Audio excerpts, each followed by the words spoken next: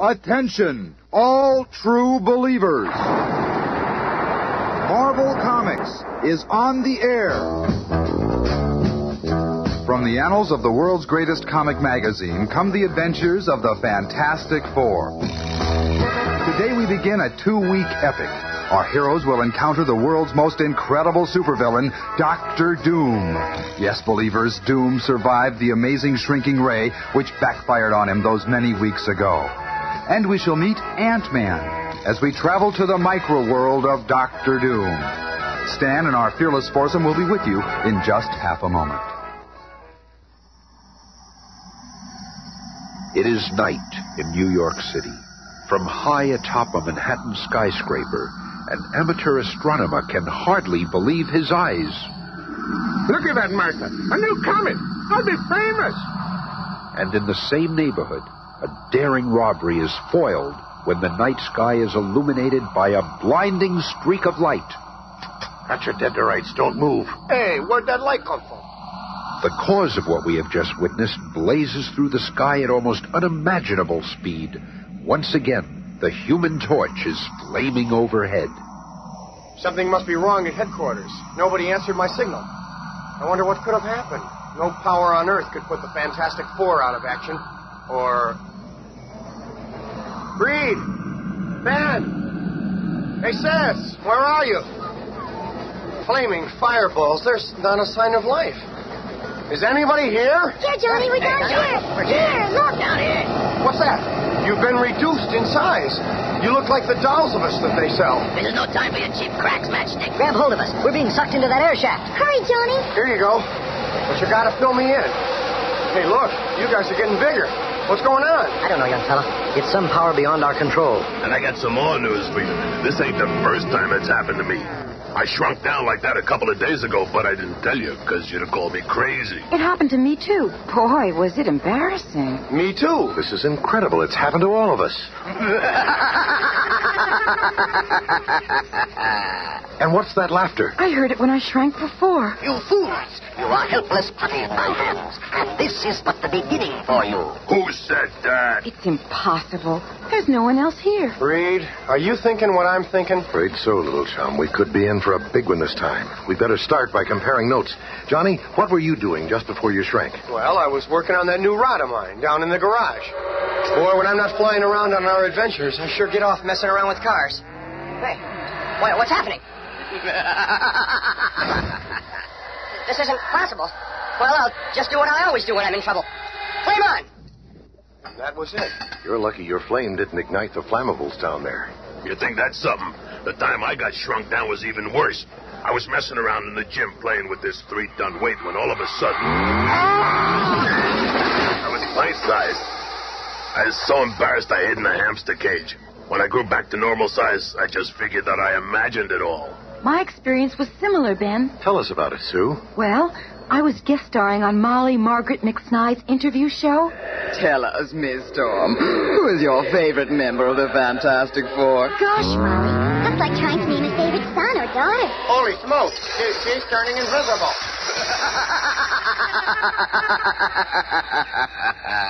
Goodness, that's rude. It was an uncanny, terrifying experience. I was nearly trampled by those people. I was nearly killed when it happened to me as well. I was on my way. Sounds like we're playing Can You Top This? I guess you're right. But there are several similarities in each incident. Yeah, every time the shrinking takes place instantly. We all nearly get killed each time. And that laugh. We're going to need some help to solve this one. Some special help. There's one person who might be able to figure out an explanation for all of this. The Ant-Man. Ant-Man? Ant-Man, Schmad-Man. Since when do we need help? How could we contact him? How do we even know he exists? Even if he does exist, who says we need him? Hold on. There's more to this than meets the eye. Unseen by the Fantastic Four, a tiny flying ant picks up the mention of Ant-Man's name and begins relaying the urgent message across town.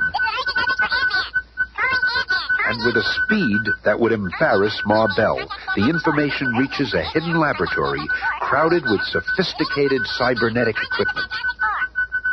It's from the Fantastic Four. They need my help.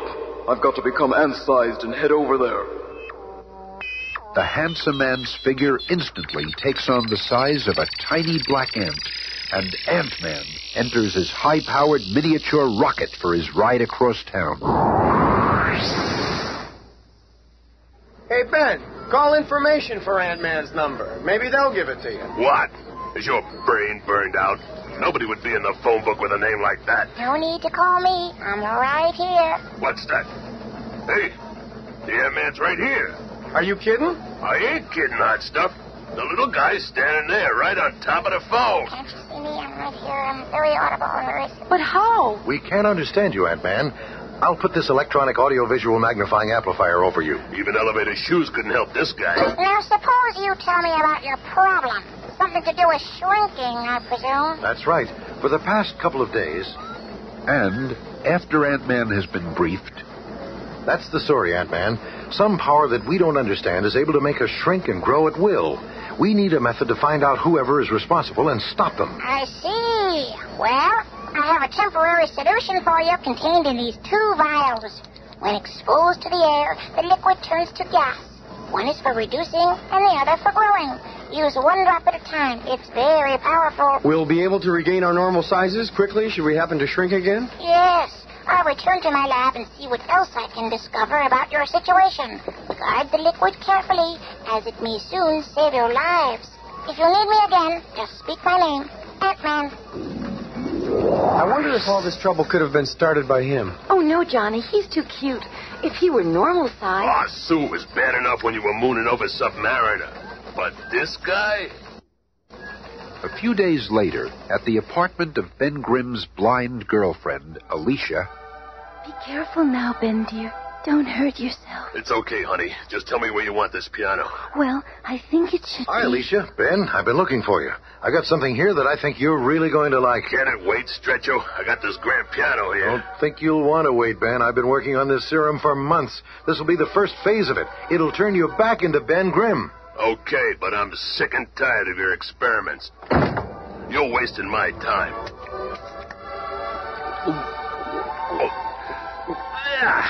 This tastes like horse piss. Never mind the taste. Now it's starting to burn.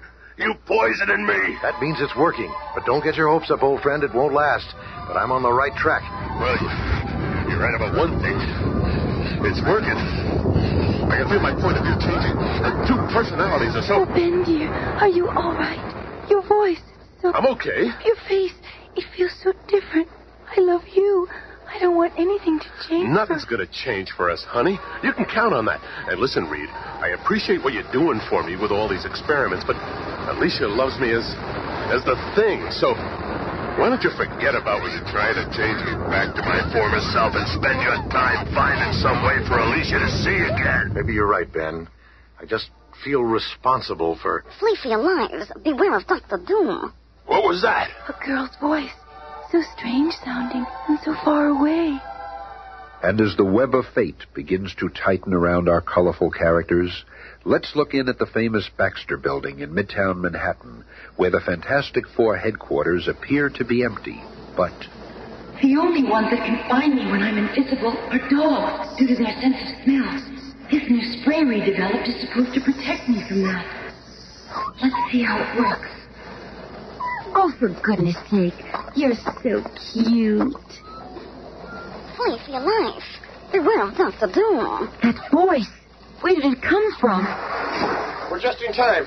Did you hear that voice? Sure did. You and your horse water drinks. Oh, I'm so glad you're back. Oh, you startled me.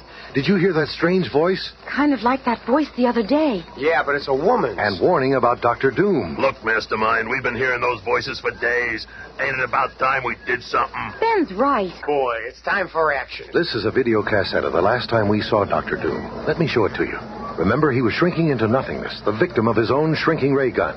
You can forget that mumbo-jumbo, Dr. Doom. You got it. I can feel myself getting smaller. That shrinking ray really works. Of course it works. Look, those creatures he conjured up are dissolving. As he shrinks, his powers are decreasing, too. Don't just stand there. Do something. after viewing the videotape, the Fantastic Four reconnoiter in Reed's laboratory. Here, I portioned Ant-Man's formula into equal parts. The blue vials are for reducing, the yellow ones for growing. What are we waiting for? Here we go. Be careful, everyone. Good luck.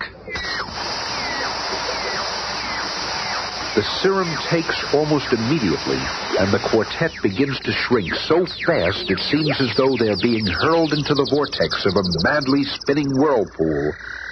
Smaller and smaller they get, until finally the spinning slows, and the world around them begins to take shape.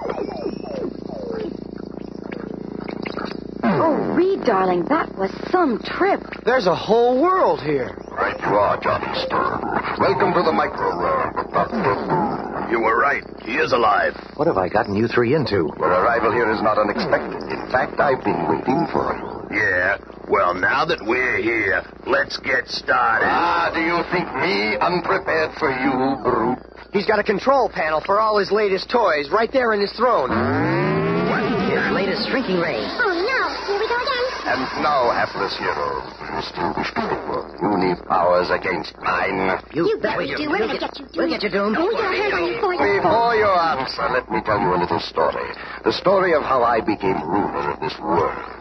When I took leave of you last in a rather abrupt fashion, I arrived in this micro-world, a peaceful, primitive place. The people were so contented and blissful that it made my blood boil. I soon put a stop to it. The king and his daughter, Princess Perla, were kindly, trusting, simple folk. I soon gained their confidence and thereby was able to develop and supervise construction of several new devices. All of this to only one purpose, to develop a ray that would reduce the size of living creatures, and then to transmit both my voice and the perfected ray through the infinite to you.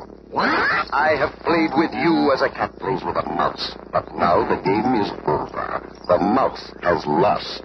Guards, seize them. But Paul runs first. He's the leader. Hey, where'd he go? Looking for me, pal? There he is over there. I'm over here. And I'm here, too. With my strength reduced 20 times, I'm tougher than these zombies. Did you get the message? It's clobbering time! I can't let Reed and Thing have all the fun. Play on. I'll just do a little welding on these robot shapes. That'll keep them tied down for a while. All of Dr. Doom's power comes from this control box. If I can just reach it while he's distracted. Oh, a box of warning systems. Up to your own tricking, Storm. I'll just cover you with this glass jar. And have myself a hostage. Oh, I have the girl, hopeless one. The once invisible girl. Now try to save her. We're gonna do just that, Dr. Gloom. Really? It will prove quite difficult for you to save anyone when I put you to sleep. Just a whiff of my sleep-inducing mystery, Richards. You may be a great scientist, but I am Dr. Doom. I am far greater. Long minutes later, the Fantastic Four regain consciousness to find themselves imprisoned in a dark, dank dungeon with a captive king and his daughter. Boy, that Doom is devilish this time. Don't count us out yet, young fella. You are from the same world as the tyrant? Yes, Your Majesty. We've come here to capture him and bring him back to justice. And as long as Doom's twisted mind keeps thinking he can outfox us, we still have a chance. First, we gotta get out of here. We seem to be in some kind of underwater cell. Maybe we should call the Submariner. No, stranger. It's not water out there, but a deadly acid. What? What are you talking It's about? another diabolical joke from Dr. Doom. But those fish out there, in reality, they are devices that he uses to spy on our every movement. Wait, Princess, your voice sounds familiar. Oh, it should. I use Dr. Doom's transmitting device at these times to try to warn you. You see, Dr. Doom wants me to marry him. What? After seeing what he has done to our peaceful world, I despise him, and that's why he keeps Father and I prisoner. He intends to destroy all of us if I persist in refusing him. Even now, he's in contact with the warriors from planet Toke. He has offered a Tokian the reward for joining him. You are that reward. What? Yes. He intends for you to be slaves of the Tokes. They're ruthless warriors feared throughout our universe. What makes them so strong, Princess? They are huge and extremely powerful. Toke is a larger planet than ours with a much denser atmosphere. The gravity there is more than 10 times stronger than ours, and it takes much more strength just to walk. The lizard men of Toke will enslave you for as long as you live. They will condemn Thing's great strength to their enormous diamond mines, digging and burrowing until he drops. The Human Torch will be forced to burn the Toke's enemy fortifications till he's all burned out. Even the invisible girl will be nothing but a scullery maid to the lizard men from the planet. And I fear there is nothing you can do about it. Don't be too sure about that, Your Majesty. Yeah, Doom hasn't beaten us yet. And he never will if I ever get my mitts on him. Meanwhile, in the normal-sized world above, Ant-Man has returned to Fantastic Four headquarters, only to find...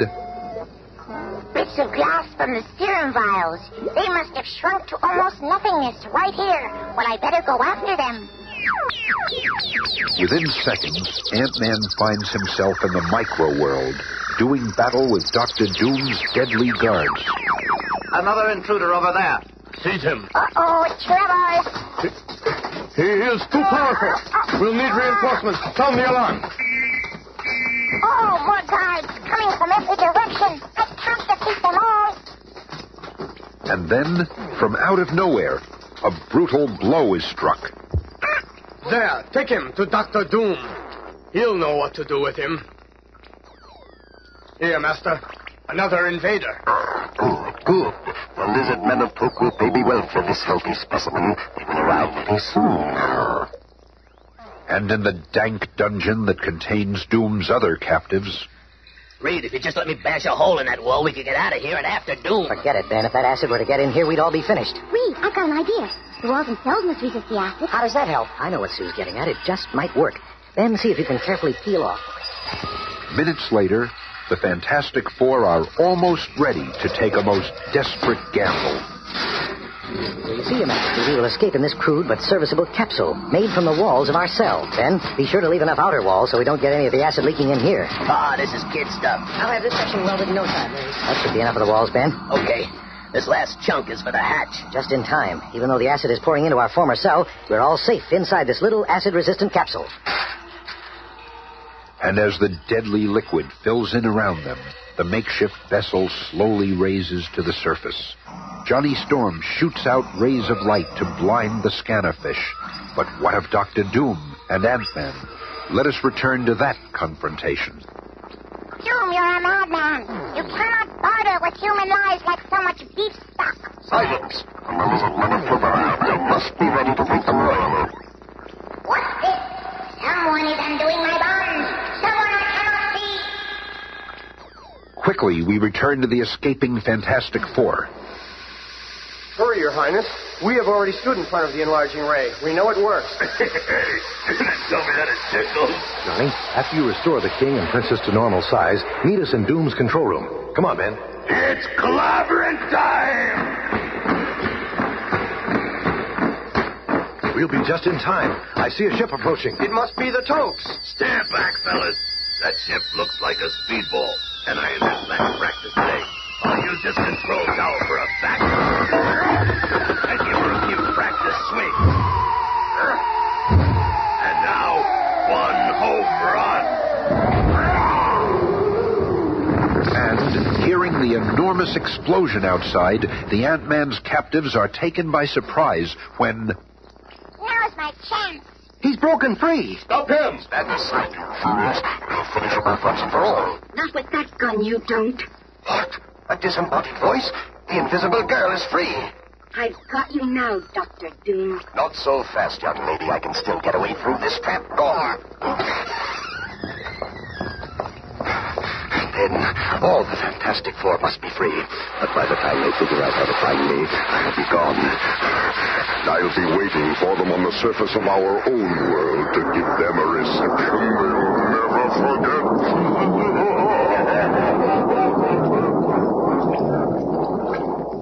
Out from under the influence of Dr. Doom, the guards lose their will to fight, and the kingdom returns to normal. You have saved my people.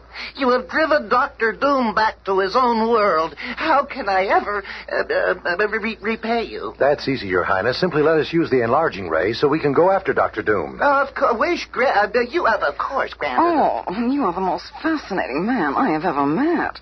A flaming one. Must you go, too, if you were to remain? I couldn't leave my partners, Princess Perla. Oh. But perhaps I'll return someday. Knock off the mush, Matchstick. We still got a lot of work to do. Remember? So, stepping in front of the enlarging ray, the Fantastic Four and Ant-Man bid farewell to the micro-world as they continue to hunt for Dr. Doom, the most dangerous man on Earth. And that is the tale for our next adventure. Feel listening again on Monday when all of us scramble into the clutches of Dr. Doom.